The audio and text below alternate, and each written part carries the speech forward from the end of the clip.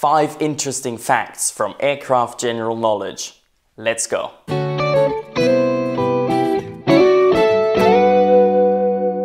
Fact number 1. Aircraft tires can be retreaded.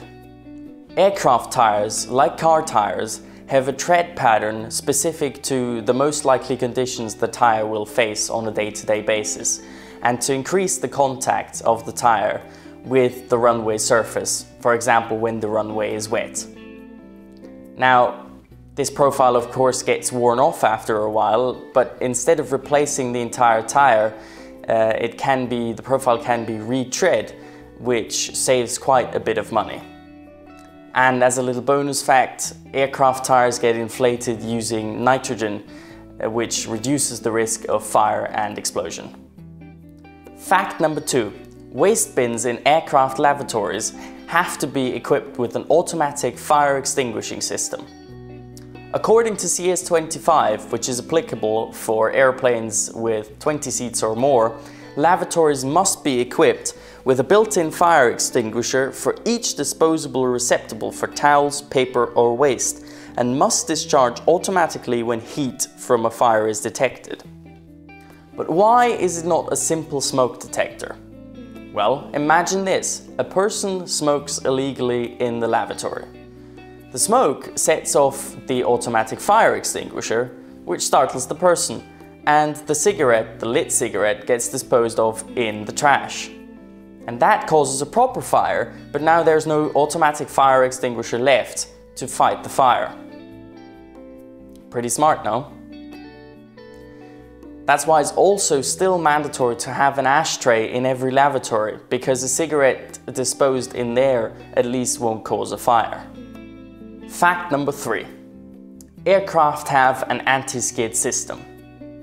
Now, this might not be so surprising since all modern cars feature a similar system, but large airplanes also use anti-skid to increase braking performance, especially on wet runways. An inoperative anti-skid system would increase the braking distance dramatically, so there would be additional weight limitations for arrival and departure. Fact number 4. Cabin pressurization is controlled by changing the outflow of air. In a typical pressurization system, the volume of air entering the cabin from the compressors of the turbine engine is actually constant. So in order to change the pressurization, all you can control is how much air escapes the cabin again. This is done by controlling the so-called outflow valves. And whilst they can be operated manually, on most aircraft in normal operations, it is all done automatically. And they're like little doors in the side of the fuselage that can open up and close depending on what you need. Fact number 5. Each engine has 2 independent fire extinguishers. Now, these may be shared between engines, however, so some 2-engine jets only have 2 so-called squibs, but the general idea is that you have 2 chances of putting out a fire in an engine. There's usually a waiting period between firing the agents to see if the fire is still burning. And the most commonly used agent is halon, which inhibits the flames very effectively. And that's it for today. 5 interesting facts from AGK. I hope you enjoyed, and as usual, if you have any feedback or questions, leave a comment down below. Thank you very much for watching. See you next time.